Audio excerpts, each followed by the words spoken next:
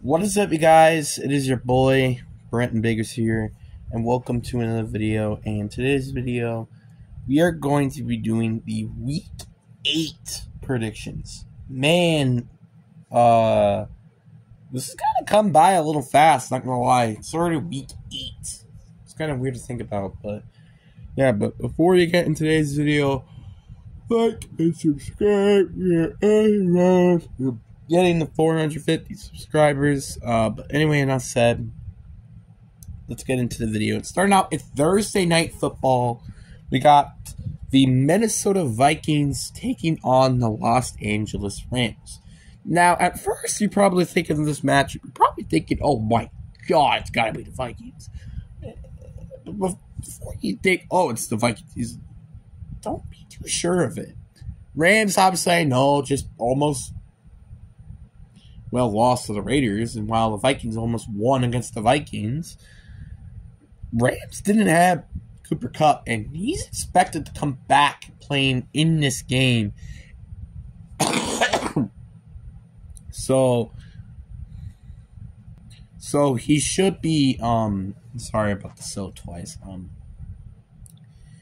that can make a big difference to that entire offense. I mean, obviously, again, that offense is kind of struggling without an elite receiver like Cooper Kupp. So I think with him maybe being here, I think I want the Rams here to win here. I know it's a little crazy, but with the Vikings just not been known for being great in the second half, and we're already at Week 8.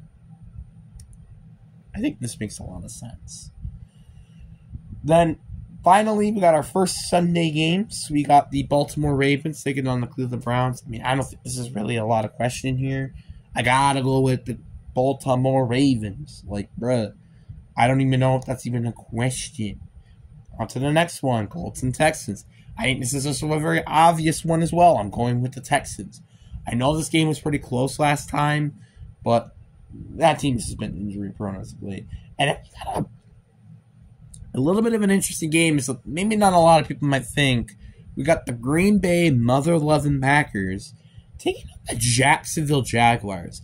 The Packers barely got out with a W against the Houston Texans, while Jacksonville decimated the Patriots. Now you're like, okay, this is easily the Packers. Don't be too sure. Jordan Love has been not great in terms of throwing interceptions. And I know Jacksonville didn't make any interceptions. That doesn't mean they can't make interceptions in this game. So, but I'm still going to go with the Packers, but don't be too surprised that Jacksonville does end up winning this game. Another 12 o'clock game. We got the Tennessee Titans taking on Detroit. I mean, again, this is a pretty easy one. It's Detroit. I don't think this is even a question. Then we got the Falcons versus the Bucks, and this is going to be a very interesting matchup just because the Bucks are at home. But, I mean, I think it's going to be the Falcons here. Like, I know they got destroyed by the Seahawks, but, like, the Buccaneers defense isn't that good, and their offense isn't even that good either now since they've lost both Mike Evans and Chris Godwin for this game. So that just makes a lot of sense. Then on to the next game, we got the Jets versus the Patriots. This is going to be a pretty ugly game if I had to imagine to watch. I am going to go with the Jets to win here. Then we got the Cardinals versus the Dolphins. Tua is going to come back for this game, which I think all that on its own will give the Dolphins the W here. And then we got our last 12 o'clock game, which is actually probably going to be the best out of all of them, I would say. We got the Philadelphia Eagles taking on the Cincinnati Bengals. Now, that's going to be a little bit of a tough one because, like, the Bengals' defense isn't really that good.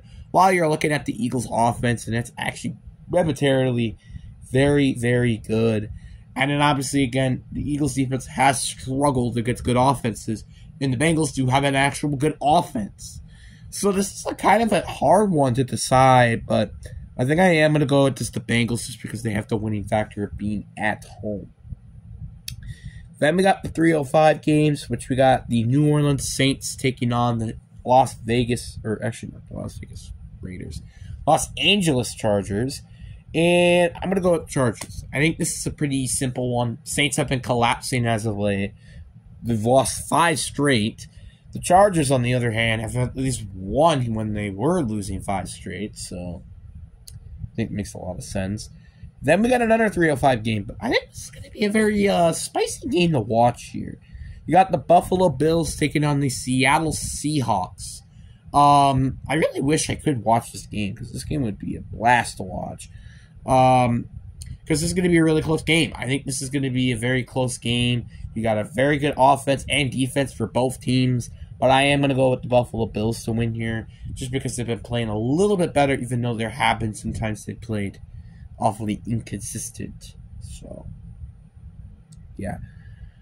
Then we got a 325 games. We got the Chicago Bears taking on the Washington Commanders. And I think without a doubt, I think it's going to be the Bears to get the W here. Again, with the Commanders, most likely Jalen Daniels will at least miss a game. I just don't see Marcus Mariota doing that much unless he plays like he did against the Panthers.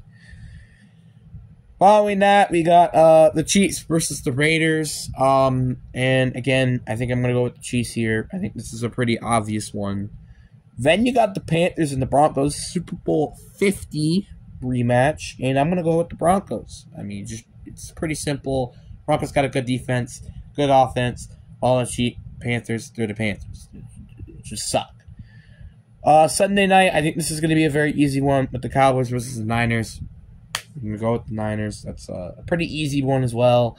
And then you also got the New York Giants taking on the Pittsburgh Steelers. And I'm also going to go with the Pittsburgh Steelers. So, and by the way, there were no teams to have a bye week. So this is actually, I think, one of the first times in a while since a team can actually, or during a week, that isn't like the beginning of the season, that are not going to have any teams with bye weeks. So that's actually very interesting. But anyways, hope you guys enjoy.